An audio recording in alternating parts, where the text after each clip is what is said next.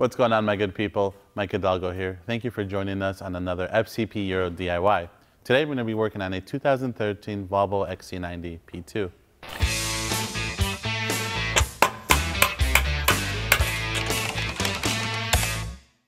Today on the XC90, we're going to be covering how to replace your engine mounts. This is going to be applicable to all P2 models equipped with the 3.2-liter six-cylinder. In front of us, we have a Hutchinson kit, which is available on FCPEuro.com. It includes everything you need to do this DIY. Typically, these will last you about 100,000 miles or so, depending on the kind of driving you do. Sometimes they may last a little bit longer, and sometimes they may prematurely fail. The vehicle behind us has 150,000 miles on its original mount, so it's certainly due for a replacement. We recommend that you do all of them at once. You can purchase them individually on the site. However, the kit makes it a one-click buy option and includes all the mounts that you will need. Typically, you want to do them all at once as the rubber components start to degrade and fail over time. And if one starts to fail, then more than likely the next one's going to follow, and then the next one, then the next one. So if you can, bang them out all at once. But before we get started on that, let's take a look at some of the tools we're going to need for this job. For this job, you're going to need a torque wrench that can handle anywhere from 50 Newton meters all the way to 140 Newton meters. We have a 3/8 and 1/4 inch drive ratchet as well. We have a 17 millimeter wrench. You can use a socket depending on what kind of tools you have, and this is going to be for the larger side engine mount, which we'll get to in a little while. We have a couple different extensions. Not all of them are pictured here, but we have some long ones, some short ones. We're going to need a combination of them to access some of the lower engine mount bolts. I'm using a CTA 8 millimeter flexible driver. This is going to help me with the clamp on the intake tube. However, a flathead screwdriver will work as well. We have a small 13 millimeter wrench, this again for some of the tight spots that we're going to be in. And we also have a 13 millimeter socket, a 10 millimeter socket, an 18 millimeter socket, a 17 millimeter socket, a 15 millimeter socket, and a 19 millimeter socket for our lug bolts. In addition to that, we have some electric tools to make our life a little bit easier, as well as a paint pen. And depending on where you're working today, if you're following along in the driveway or in the garage, you're going to need a floor jack that's free and a piece of wood. If you're on a lift, a screw jack will come in handy. Now with that, let's go ahead and get started on this DIY. All right, my good people, we are under the hood of the XC90. Now let me start by saying that this is going to be kind of a dancing around type of DIY. You have to remove one mount in order to be able to remove another mount. So we're going to be kind of taking a couple things apart and leaving them apart before we start reinstalling new parts. Just due to the fact that this engine is sitting on the subframe, it's kind of like cradled in. You know, they designed the body first and then they figure out how to cram the engine in after, which is why we have 6 mounts holding it in. So we're going to start by accessing and removing and undoing as much of the items as we can on top, on the engine bay side of things. And then we'll be dancing around and switching underneath and coming back under the top. So let me just show you what we're talking about. First things first, take this beauty cover off if your vehicle is still equipped with it. Set that to the side. We're going to work on removing this top mount up here by the expansion tank. Now you can choose to lift it up and move it out of the way if you'd like, but it really shouldn't bother us too much right now. We're going to start by removing this cover first. We have 3 15 millimeter bolts that hold this top cover to our mount in place, and this one, the coolant line, which usually just pops up and you can tuck over to the side. I'll break this 15 on the side loose first. Then we can just zap the 2 15s from the top.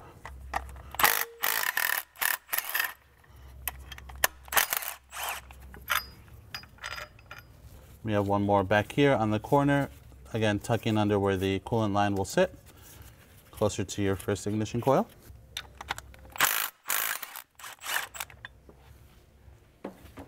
Now we can go ahead and pull this off, slide this off our torque mount here, and just set this to the side.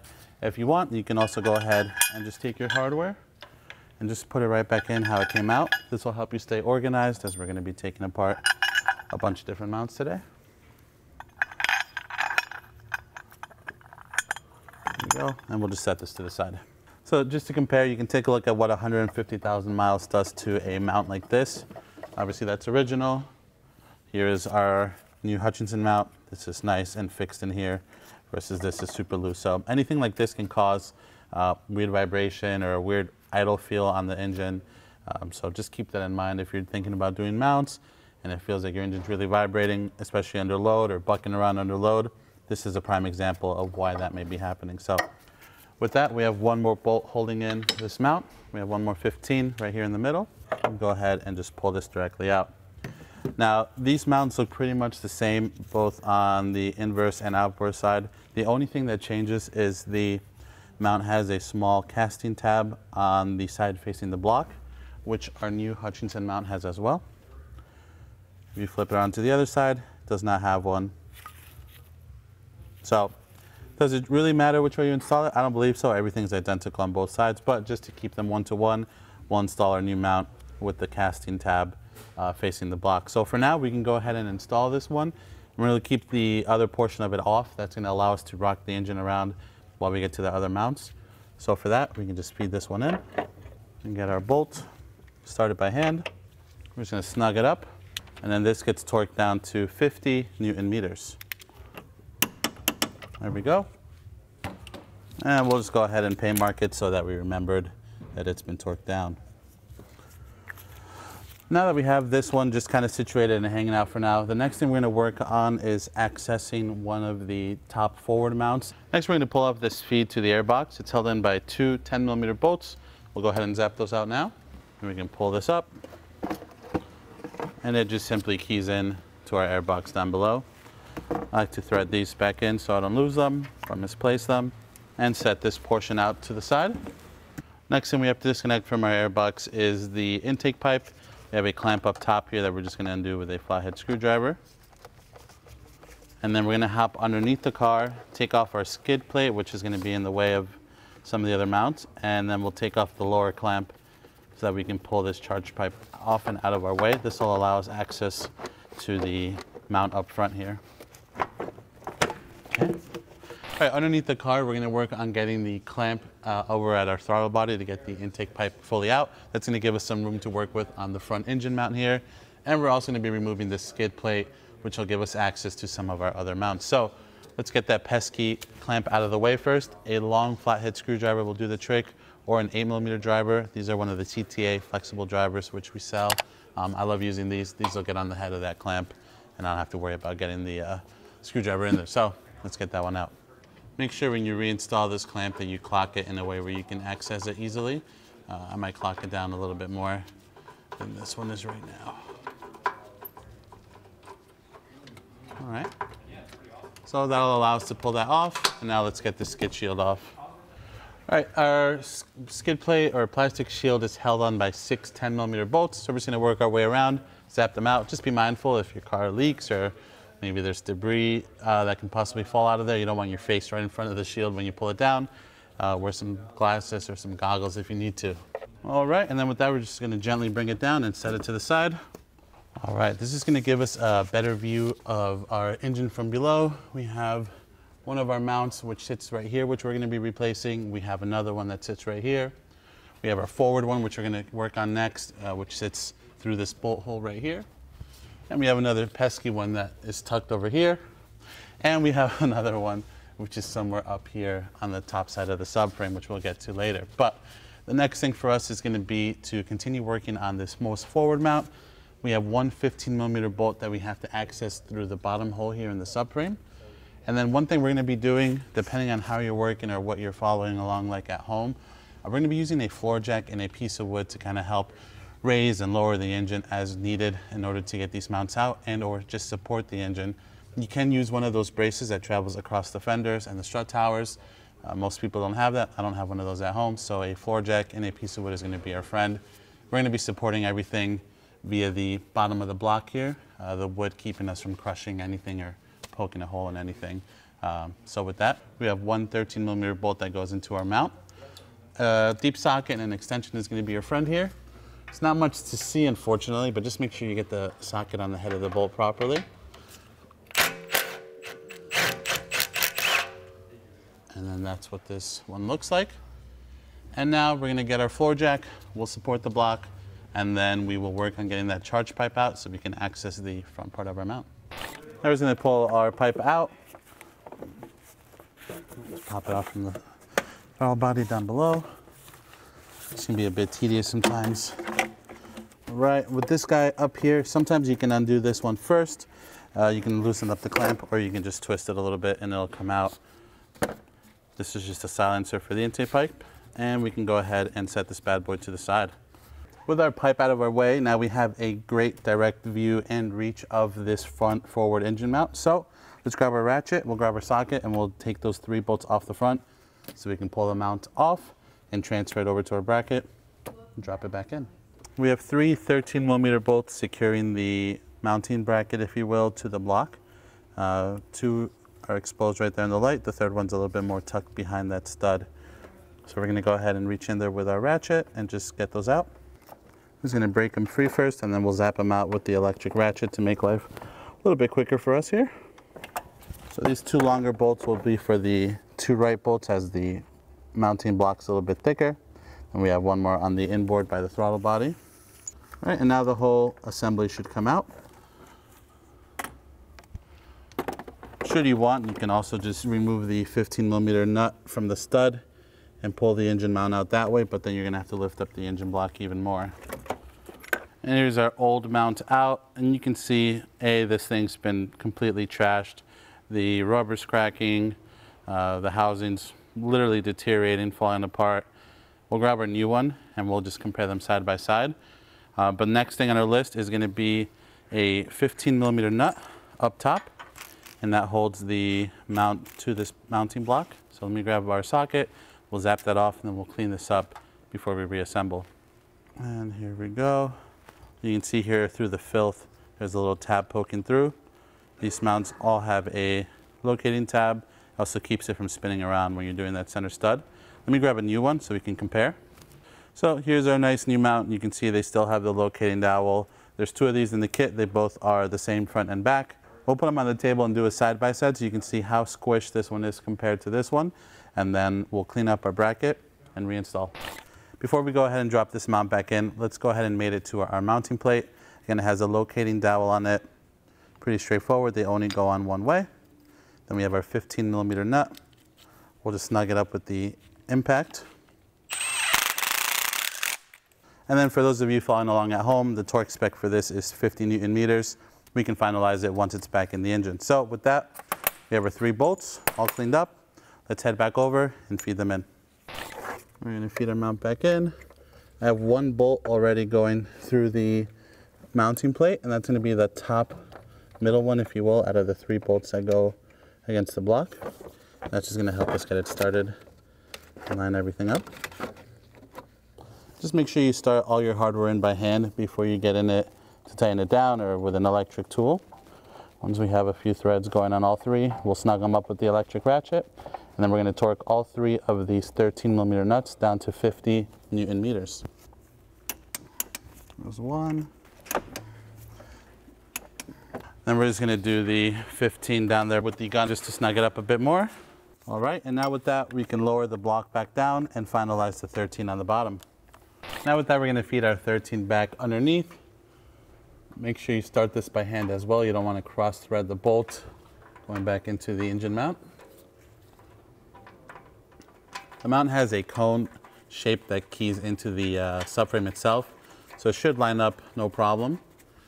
Once you get a couple threads started, we're just going to snug it up with the impact, and then we'll torque it down to 50 Newton meters. Now with that, let's move on to the next mount. All right, my good people, next on our laundry list is going to be the mount on the rear. This one looks identical to the one we just did up front.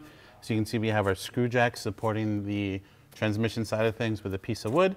For those of you following along at home, a floor jack with a piece of wood will do the same. We have a small 8mm bolt that holds some lines that protrudes through the subframe, which we're going to have to remove first. It gets in the way of one of our 15mm nuts that holds the bottom bracket of the mount in place. So this is supported. Let's hop in the back first. We'll take that little 8mm bolt out. We just need to back it out a bit, and then we can get access to all three 15mm nuts on the bottom. So we're going to use an 8mm socket.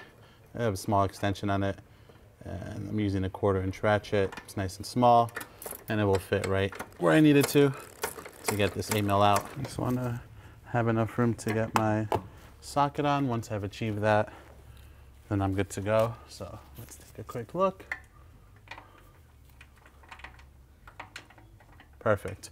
So we can leave that there and we'll come back to it later. Now let's tackle the three 15mm nuts. With those 15mm nuts freed up, we have a couple 13s up top that hold the top portion of our mounting bracket to the transmission. So let's grab a ratchet and we'll work on getting those up next.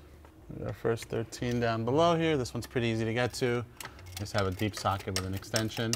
All right, and now with that one situated, we have one more up top of here. I have my ratchet weaseled above the subframe here. Just trying to break this bolt free.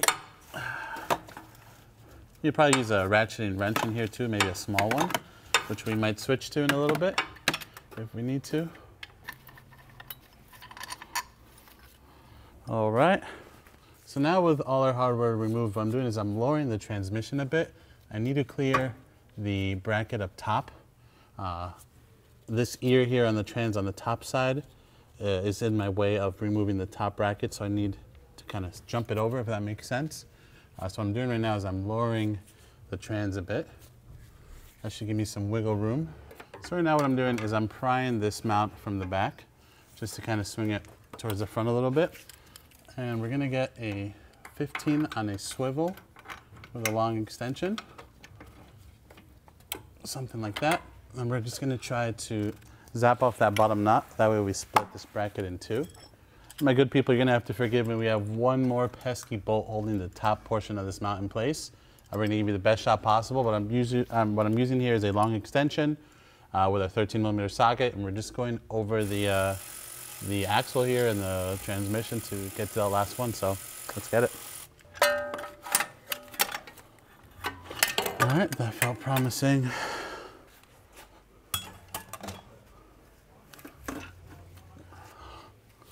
Now that we have that out, we're gonna lift up our motor using our screw jack or your floor jack for those of you following along at home. Now we have that free, we have a better chance at manipulating our mount. We have two 8mm bolts that secure this heat shield onto our mount. If we pull those off, that'll give us a little bit more room to get the mount off itself. Out is our shield and two slots for the two 8mm bolts. Pretty straightforward. Set this to the side. Before, when it was in there without anything being removed, there's really no way to get a wrench or a socket on these little 8mm bolts. So once you have it moving around, then you can get a tool on it and get that little guy out. And now we should have room to wiggle this mount out with the bracket on top of it still. There we go.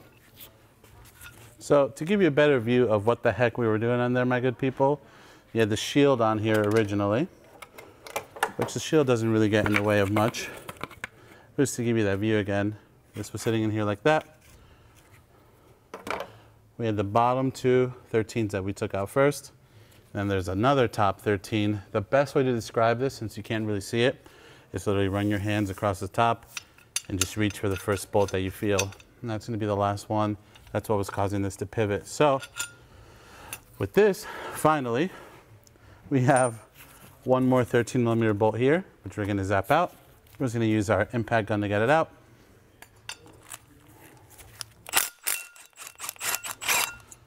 And when we install our new mount, we wanna make sure that we're mindful of the locating tab that's gonna sit on the bottom portion of our bracket. Again, that's the one that goes over the steering rack. And that tab is gonna be facing towards the back of the vehicle. So that's gonna sit inside like that. So you want to make sure that your tab is facing back when you install your new mount.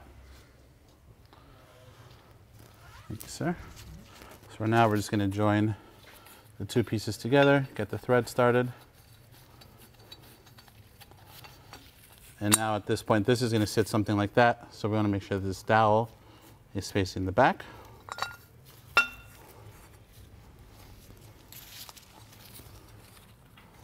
And then for those of you that want to torque it down, it's going to be 50 Newton meters. We're just going to use the old Milwaukee here today to snug it up nice and tight. That should be more than fine enough. Double check our orientation here. That looks beautiful. That looks beautiful. And just to give you a better view, here's the back side of the mount. Here's our locating dowel. So when this all goes back together, these two will sit in like this. Perfect harmony. So now the fun part is going to be to get these back in there. I recommend you use these two bottom bolts to locate the bracket where it's going to sit first, and then you can fight the third bolt. I'm just going to use one for now. I'm going to get the third bolt, or the most annoying bolt, started by hand. I'm going to pull this one back out, and I'm going to allow the whole bracket to pivot That way we have the most room to work with when we go to reinstall this bottom bracket. So let's get that going now. First, we're gonna get this mount and bracket back in, and we're gonna put our shield back on. Don't forget about the shield. Otherwise, you'll have a tough time putting it back on later. And the shield is important. It's there to protect the mount from heat coming off of the header. Without the shield, it would degrade much, much quicker and wouldn't last as long. All right, 8mm socket. You're gonna go ahead and just snug them up. Now we can go ahead and feed the mount back up against the transmission. All right, so right now I'm just lowering the engine and trans down a bit. I'm gonna get this top mount bracket situated using one of the bottom bolts, or whichever one's easier for you to get to use as a alignment dowel, if you will. All right, all I want is a couple threads. This will allow me some play, but it will also allow me to get the next bolt up top started. Again, just looking for a couple threads so we can line up the one that we cannot see, the third one up top. And then we'll pull these two back out to give us some wiggle room. With the mount up top, we removed the two bottom bolts. So now we have a little bit of play. That top one's just loosely threaded in. Now we're gonna work on feeding our bottom bracket on. And we're gonna work on getting our 15mm nut started so that we can tighten this back up onto the mount. Now we're just gonna take our 15mm nut and get that started by hand. Now, we need to tighten that 15mm nut up to 50 Newton meters if possible, which I don't have too high hopes for. So we're gonna do our best at getting a extension between the subframe or the back side of the subframe, like so. So we can slip our socket in up top here and get that on our 15. This is a socket that has a little bit of a swivel head to it. So I'll help with some of the angles that we're experiencing. We're just gonna snug it up with the electric ratchet.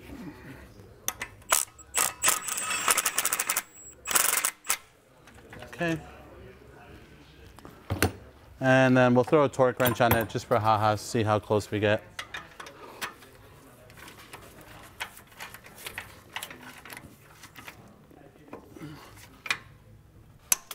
All right. And now that we have the mount situated to our bracket once more, we can take our two 13mm bolts that we pulled out and feed those back in. Make sure everything lines up with the transmission side of things. All right. Starting with the most annoying and difficult bolt to get to up top. Again, all three of these get torqued down to 50 Newton meters. All right, with that top one tightened up, we can move over to the a little bit easier to reach next bottom two. So now we're just made snug. Now we're gonna move on to the bottom one, which will snug up with the electric ratchet. And then we should be able to get a torque wrench on this one. Oh, no problem. And now with that, we can line up the three bottom studs and feed those back through the subframe. Now we're just gonna go ahead and lower our trans jack or our screw jack, or if you're following along at home, your floor jack. We're just lining up the studs, making sure they go in. And now we can get all three 15mm nuts started back up. We're just gonna snug them up with the electric impact, and then we'll torque them down to 50 Newton meters. All right, now we have all three 15mm nuts secured. Don't forget to snug up your 8mm bolt back up on the back that holds the lines in place. Once we do that, we're gonna move back to the middle here. We'll use the screw jack seal to support everything, and we'll tackle this next torque rod arm. First, we're gonna remove this plastic grommet from our mount that keeps this harness to our starter in place. Just use a small flathead or a trim removal tool, something to pop it down with. And we have two 18mm bolts up front on the subframe side of things. These are nuts. Once we get those two nuts undone, we can do the two bolts on the other end. These are gonna be two 13s. This thing is wasted and it's covered in a lot of oil, which is not gonna help the rubber. If anything, it'll make it degrade faster, which we did in another DIY coming to you soon, where we replace the water pump and the decoupler seal on the alternator and all that weird, funky, good stuff, and the belt, of course, so stay tuned for that. Now we're gonna feed our new mount in, starting with feeding the subframe bolt our studs through the subframe first. And we're just going to snug those up. And we can snug up the 18mm nuts. And now we're going to torque the 18mm nuts down to 110 Newton meters. And we're going to do these back 13s to 80 Newton meters.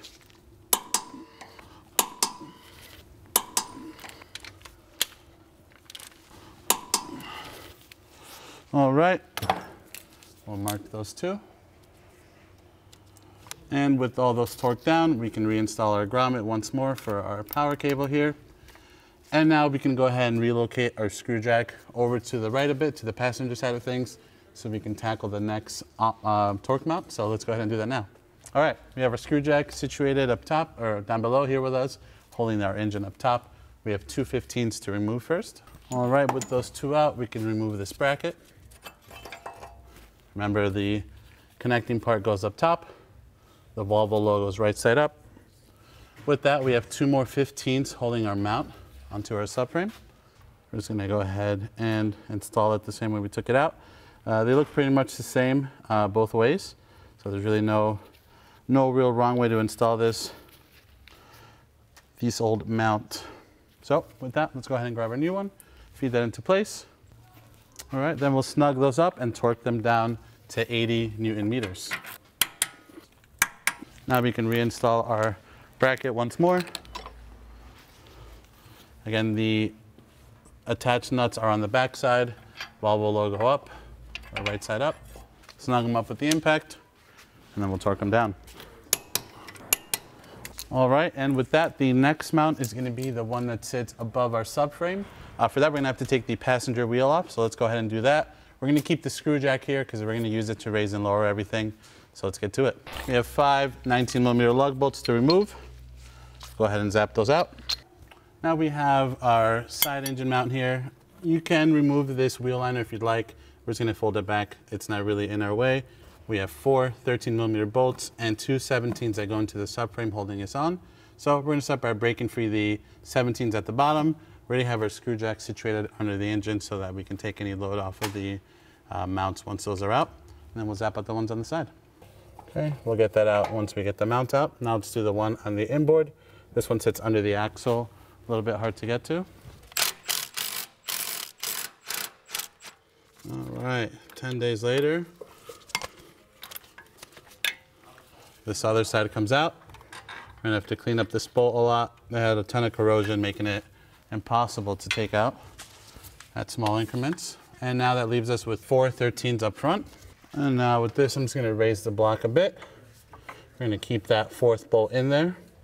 There we go. And we can pull this old pad mount out and get our new one installed. All right, we have our new pad mount. We're gonna go ahead and get that situated into place. Also, don't forget, we're gonna insert the inboard 17 with it, as it's kind of hard to get that one out. We'll get the other 3 13s started by hand first. And we're just gonna snug them in first with the electric ratchet. And we're gonna torque these down to 50 Newton meters. And then we can get the block lowered down a bit, making sure that our two 17s line up at the subframe, and start by hand. All right, let's snug that one up first, same way we took it out. We can remove our floor jack or screw jack, whatever you're using to support the block. Once you have both of your 17s started up. These get torqued to 80 Newton meters. Perhaps a crow's foot would come in handy. For tonight, we're just gonna snug them up really good using the old calibrated wrist. All right, that one's good. Now we gotta do the one by the axle. All right, that's nice and snug, my good people. We can throw our wheel back on. We're gonna snug all 5 of these lugs up against the hub. Then we're gonna drop the car down and torque all 5 in a crisscross pattern to 140 Newton meters. All right, now that our wheel is all torqued up, we're gonna wrap this DIY up by reinstalling our intake tube. We'll situate the clamp at the bottom, reinstall our splash shield, and then we'll button up everything up top. So let's do that now. We're gonna feed our intake pipe back on, and we're just gonna kind of get it roughly situated with our throttle body down below. You can get it to pop on by wiggling it a bit, which we just did. Beautiful.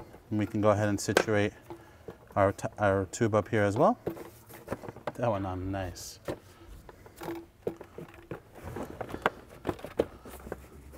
All right, that's on there now. I'll tighten this clamp up once we come back up to install our ducting, but for now, let's climb underneath and tighten up our hose clamp. Now we're gonna go ahead and just position our clamp where it's best for us. And we're gonna hold it with the back of our hand. And I'm gonna use that CTA 8mm driver to tighten up the clamp. Now we're gonna go ahead and reinstall our splash shield, which is held in by 6 10mm nuts. We're just gonna zap them in gently with the gun all around. All right, my good people, with that, the bottom of the car is situated.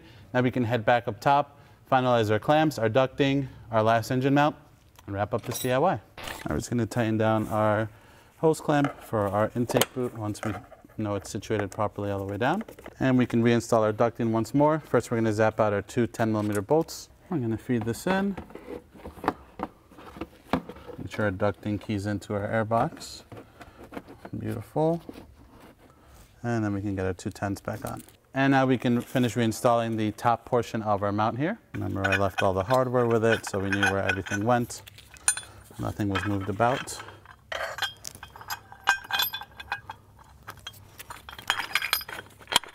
All right, I'm gonna start with the 15 on the side. Just feed that in first.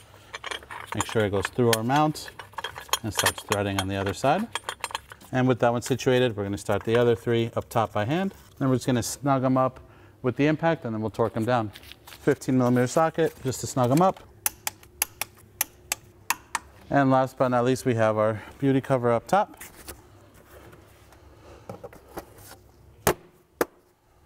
And that, my good people, is gonna conclude this DIY for today. Definitely a little bit of a pain on the butt doing all 6 engine mounts on this 3.2.